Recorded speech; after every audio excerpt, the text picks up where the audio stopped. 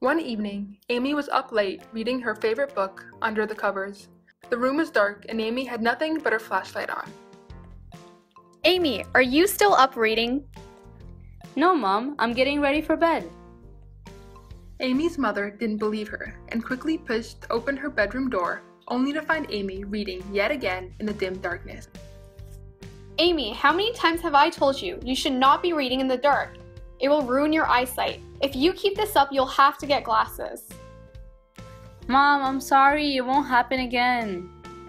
Amy put her book away, turned her flashlight off, and went quietly to sleep. The next morning at school, something strange was happening to Amy. She noticed the words appeared more blurry than usual on the chalkboard. Right after school, Amy went straight home and told her mom that she was having trouble seeing. Wow, Amy, I'm certainly not surprised you're having vision problems. I'm sure this has everything to do with you reading in the dark. We're going straight to the eye doctors. And so they did. Amy's mom called to make the appointment. They went straight to the clinic and waited patiently in the room for Dr. Thomas. Hi, Miss Watson. Hello, Amy. How can I help you ladies today? Well, Dr. Thomas, Amy has trouble seeing. She claims that everything appears to be blurry. Amy, if that's the case, let me go ahead and take a look. Dr. Thomas examined Amy's vision. Well, Mrs. Watson, it appears that Amy has myopia, also known as nearsightedness. It's actually pretty common and often starts around this age. Dr. Thomas pointed to a diagram of an eye and started to explain to Amy and her mother how this organ works. Now, our eyes work by gathering light from the outside world. Inside the eye, there's a glass-like structure called the lens, whose job is to bend all of the incoming light so it lands onto one spot of the retina.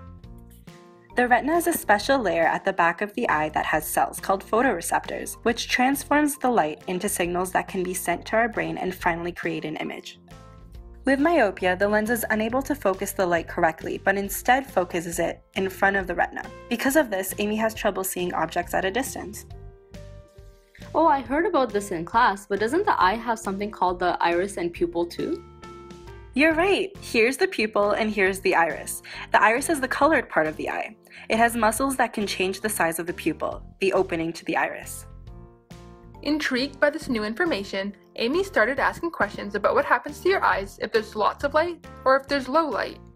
Well, Amy, when there's a lot of light, your iris will shrink the pupils, but when there is very little light, your iris will make your pupils bigger to allow more light in.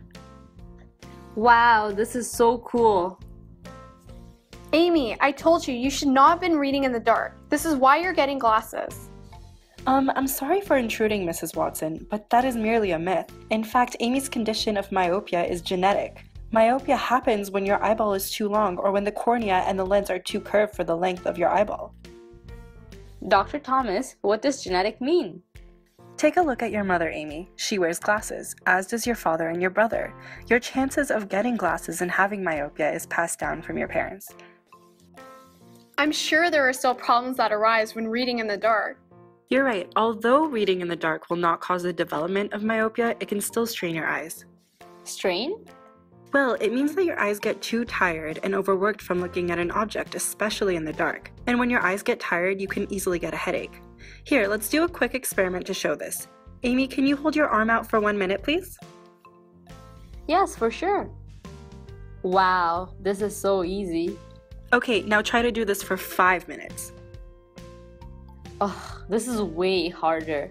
Exactly, so the reason why I asked you to do this is to give you an idea of how the muscles in your eye work. The longer you stare at something, especially in the dark, the harder your eyes are working, making them feel tired and strained. Amy was fascinated by everything she's learned today. Thanks, Dr. Thomas. Now I understand why I can't see the chalkboard in class. I have trouble seeing objects at a distance because, well, my eyes are weirdly shaped. And because of that, my lens can't focus light on the retina properly. And Mom, I got it from you and Dad, not from reading in the dark. Oh, Amy, now it's time for the fun part. Let's go pick out your glasses. Thank you for listening. If you enjoyed this video, please comment, like, and subscribe to our channel for more demystified medical topics.